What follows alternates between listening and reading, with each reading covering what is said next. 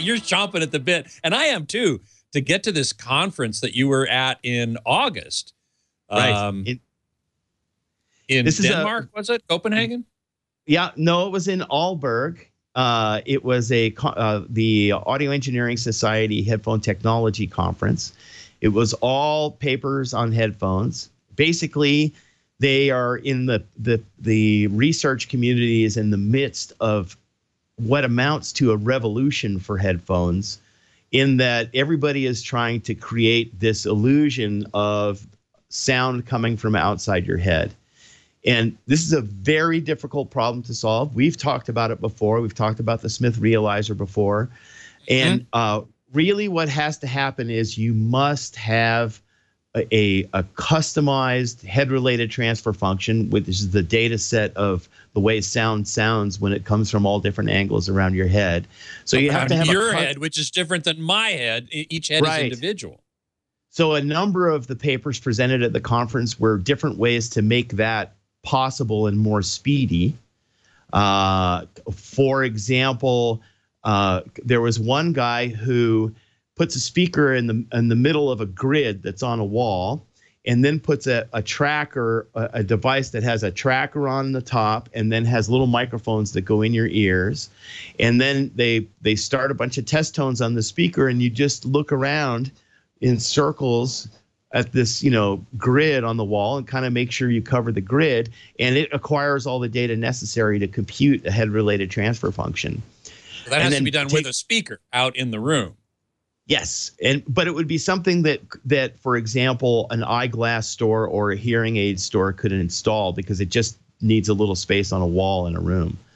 So that would be one way to get HRTFs. But the more likely way, it seems to me, is they now have ways where you can create 3D models using a cell phone camera. So you use your cell phone camera to look at something from a bunch of angles, and because it's got gyros and stuff in it, and because image processing is so powerful these days, it's able to create a 3D model. And so you can imagine when you open up your phone in the future, that it'll have a little sticky note in there that you can tape to your forehead with a grid on it. And you take a picture of your face, and then it calculates how far your ears are apart and what the shape of your head is. And then you could do this. It does this. You do the same thing next to your ears. You wave it around with a movie, and it builds a 3D model of your ears. And then you type in your height and weight, and maybe there's some racial differences between ears, because there are some racial differences in physiology that are generalizable. And then from that data, they can synthesize an HRTF, because they know the anthropomorphic relationship between anthropomorphic measurements and head-related transfer functions. So they don't actually have to put you in a room with a speaker at all. They just look at the shape of your ears and your head and your body and calculate an HRTF. Wow. So there was a number of things on calculating HRTFs. There were a number of things on how to reduce data more quickly. One of the things at the conference was that all the testing for whether the sound is getting outside your head and how effectively it's doing that, none of that can be done with measurements. They have to do subjective studies, because they're trying to get this experience to happen, and that experience doesn't happen for a test and measurement system. So what you're talking about is wearing headphones and producing a sound that causes you to believe, or to perceive anyway, that the sound is coming from outside, out in the room where the speakers might be. Absolutely. And if you out in real life. Right. And you're, of course, aware of the Microsoft HoloLens, right? Yep. Which can do a similar thing, where it can superimpose physical objects in space visually. Right? So that's sort of an AR thing, right? Augmented reality thing. Right. An augmented reality. And so now, if you imagine a headphone that has this immersive audio capability, and also a Microsoft HoloLens type visor that can come down, then in real reality, you can be walking around and you can see the Pokemons in the hedges, and you can hear them giggling, and You can follow them around, and of course that's kind of silly. But if you've seen Google Translate, for example, the visual one where you hold it up to text and it changes like magically in front of you. Have you seen that? The Google Translate app. That. Yeah, it's amazing. You can hold it up to a sign and put a picture of the image of the sign, and the sign will become translated. So now you can imagine you go to a railroad station in Japan. You put your HoloLens down. You look up at the thing, and all the signs are in English. You will be able to go, excuse me, where is the train to Tokyo? And then when after you say it, the headphones will translate. There'll be a little speaker out there, and it'll speak it in Japanese to the person. And then the person speaking in Japanese will talk back to you, and it will be translated on the fly, so you hear what they're saying in English. Man, we're talking about the Star Trek Universal Translator here. Yeah, this is just the beginning. So there were other papers on selective noise canceling. One of the things they can do is so now imagine in the future something like this that you put in your ear. There's one more thing I have to say that is another part of this equation. One of the things they have to do is allow you to put a pair of headphones on and have it not change the sound that you're hearing from the regular outside world. In other words, the opposite of noise canceling, where they're completely transparent, and that's very difficult. Yeah, even open back headphones or these open back Audis in-ear planar magnetics that you were talking about. They do alter the sound coming. You can hear sound coming in from outside, but it's altered in some way because it has to pass around and through the diaphragms and the system of the headphones, right? Right. It comes at your ears at a completely different angle now, and you lose the ability to localize sounds and get distance on what the sounds are when you put it on. Yep. So what they think is that you put on a pair of headphones, and it'll be like these, probably a little module that you put into your ear. And it'll have microphones in it, and it knows your HRTF, and it will reconstruct the sounds from outside. This is where the sound is coming from, and then it'll reconstruct it using your HRTFs to make it sound like where it's coming from. A very, very difficult problem. So, but once they get these things to work the way they want, it will have amazing capabilities. And so, for instance, what I was saying about selective noise canceling.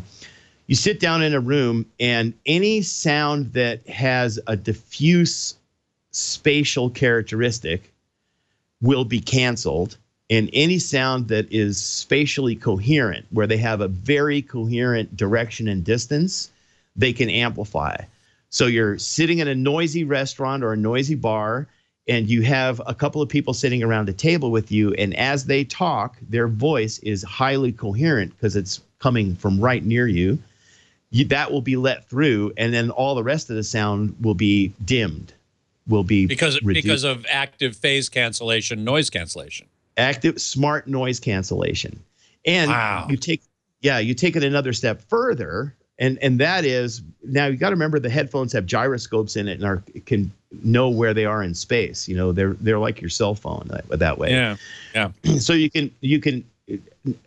could even do things like you look at a person and say, enter conversation mode. This is Jill. This is Harry. This is Mark. Enter conversation mode. And now, because it knows the position of those things, it can do it not only by coherence, but by position. So anything coming from in between the people, it will shut out, but sounds coming directly from those people will be enhanced. Now, this is something that people with hearing loss have a very hard time with, being able to understand people in loud environments. I was just going to mention that's exactly right. If you have hearing loss, you go into a bar or a restaurant or something, and you're trying to have a conversation with somebody close by, it's extremely difficult. This would be extremely wonderful, man. Right. And one of the other things at this conference was there were a number of people who were participating in the conference that came from the hearing aid world.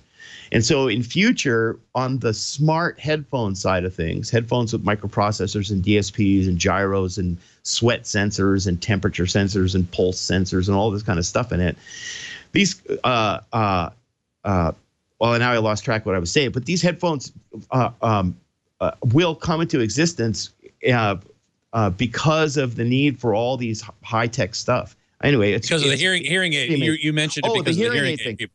Right. There will be this sort of continuum between prescription hearing aid devices, prescription assisted listening devices. Yeah. Now you can imagine this smart noise canceling. A firefighter could go into a building that's burning, and the noise canceling could reduce. Now, there's also smart noise canceling, which is it recognizes certain things, like Alexa, like the Amazon Echo recognizes when you say Alexa in the room. Well, they have now smart noise canceling. They're beginning to come out with it where it recognizes your name. So if you're in a bar waiting for them to call your table and somebody says tile, it will allow that word in. So, wow. Right. And so now you have a firefighter in a fire with the roaring fire, but the headphone itself is listening for a voice that going help or save me or something like that. And it will amplify that characteristic. You can think of it also in applications in earthquake rescue and things like that.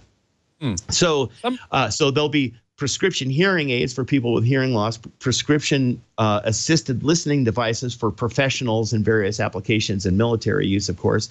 Then there'll be over-the-counter assisted listening devices, which will kind of be able to perform like hearing aids, but they'll start dialing these things into it that I've been talking about. And what you're going to see is a merging between smart headphones and assisted listening devices.